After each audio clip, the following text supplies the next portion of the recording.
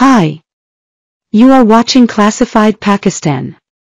Today topic is electron transport chain.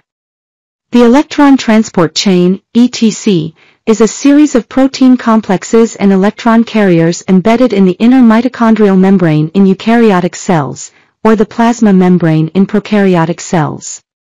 It is a critical component of oxidative phosphorylation, a key process in cellular respiration. Key components and functions. Protein complexes. The electron transport chain consists of a series of protein complexes, usually labeled as complex I, complex II, complex III, and complex IV. Electron carriers, such as coenzyme Q, ubiquinone, and cytochrome C, shuttle electrons between the protein complexes. Location. In eukaryotic cells, the electron transport chain is located in the inner mitochondrial membrane. In prokaryotic cells, it may be located in the plasma membrane. Function. The primary function of the electron transport chain is to transfer electrons derived from the breakdown of nutrients, such as glucose, through a series of protein complexes and carriers.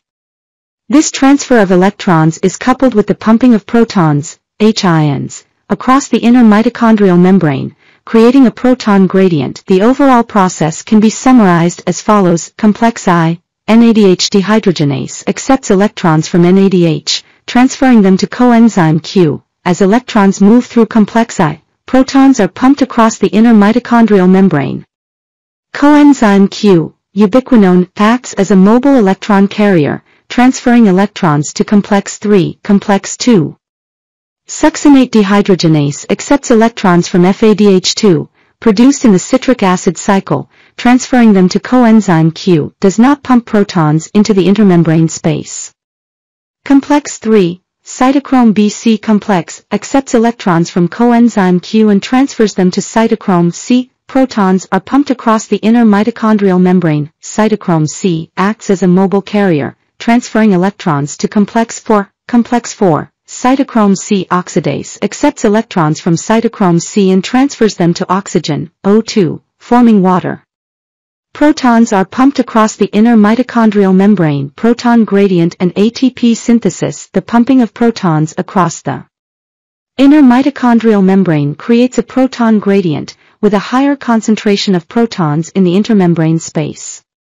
This proton gradient generates a proton motive force, and the flow of protons back into the mitochondrial matrix through ATP synthase is utilized to produce ATP from adenosine diphosphate, ADP, and inorganic phosphate, PI, in a process known as chemiosmosis. In summary, the electron transport chain is a crucial part of oxidative phosphorylation, playing a central role in the production of ATP, the cell's primary energy currency.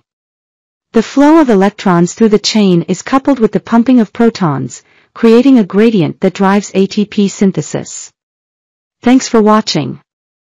Please like and subscribe my YouTube channel Classified Pakistan.